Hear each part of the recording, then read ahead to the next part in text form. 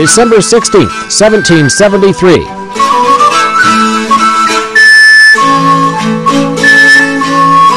The Boston Tea Party takes place more than a year before the Revolutionary War breaks out. American colonists board a British ship to protest tea taxes and dump hundreds of chests of tea overboard. 1944.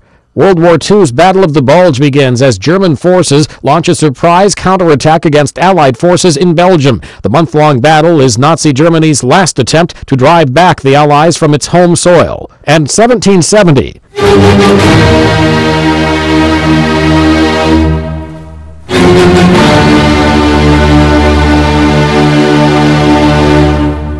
Ludwig van Beethoven, one of the world's great classical composers, is born in Bonn, Germany.